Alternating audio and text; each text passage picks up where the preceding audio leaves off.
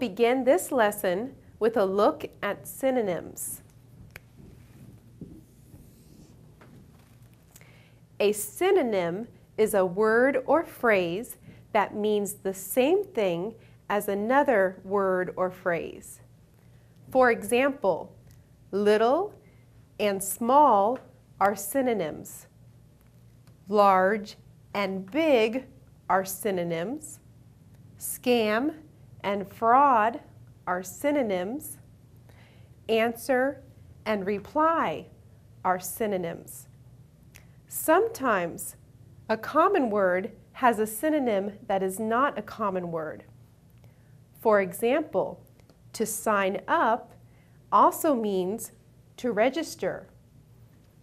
You sign up for a class, you register for a class. You sign up to vote, you register to vote.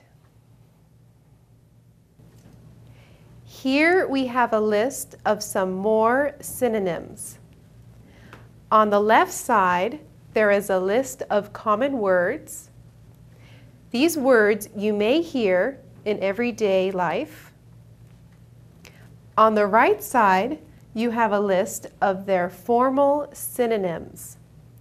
You may hear or see some of these words when dealing with U.S. immigration and citizenship matters. Let's take a look at these synonyms two at a time. To get also means to obtain. You get a green card, you obtain a green card.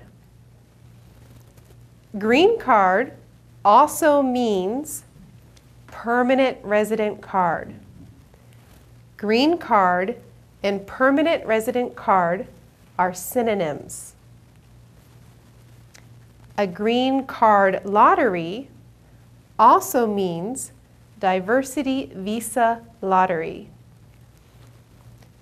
You can win the green card lottery or win the diversity visa lottery. A person also is an individual.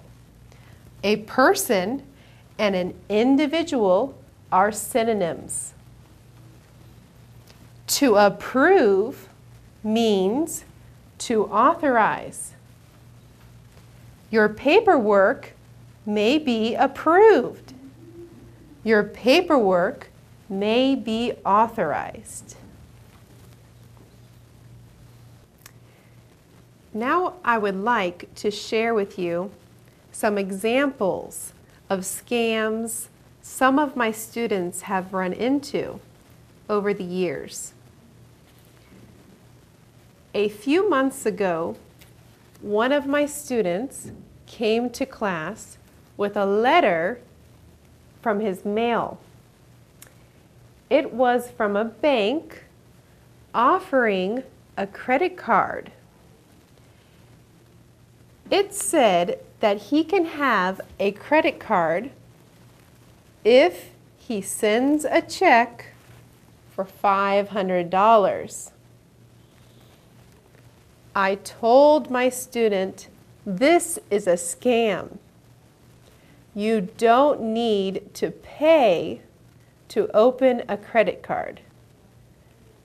Perhaps you will have a fee, but not a payment to open a credit card. I took his mail and ripped it up. That was a scam. Another type of scam involves in-person encounters. One of my students was encountered by someone who said they worked for Immigration and Customs.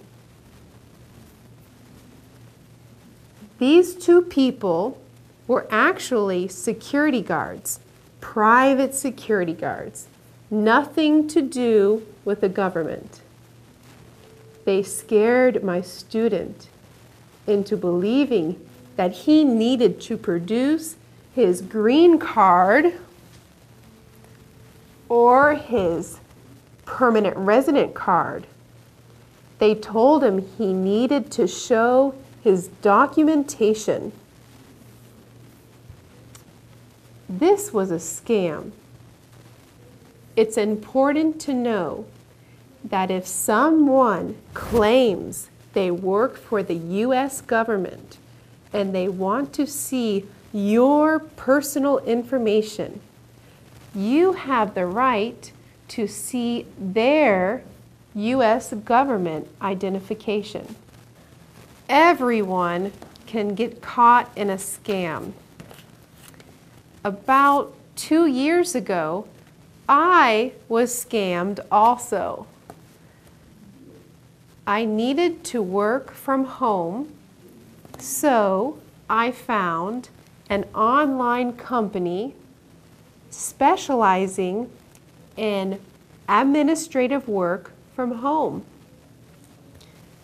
I registered on the website. I gave my personal information, my name, my address, my phone number, and I also paid a monthly fee for the company to help me find work at home.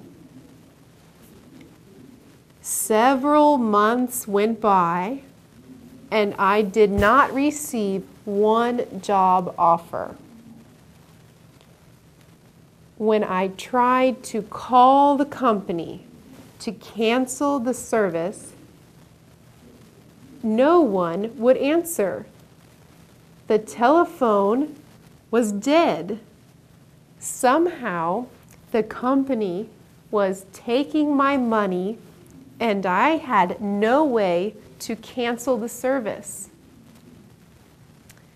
Finally, after several more months, I was able to get a hold of someone to cancel my service. I lost money and time, and I also gave personal information to someone who scammed me.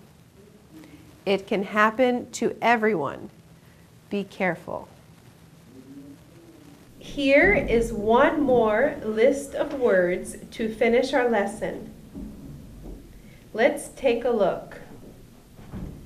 Bank account, credit card, passwords, social security number, passport, work permit.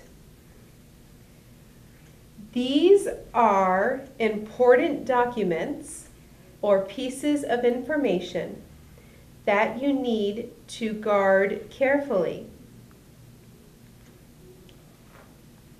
We also have the following words: enroll in school, open a new bank account, go to a new doctor, go to U.S. government office,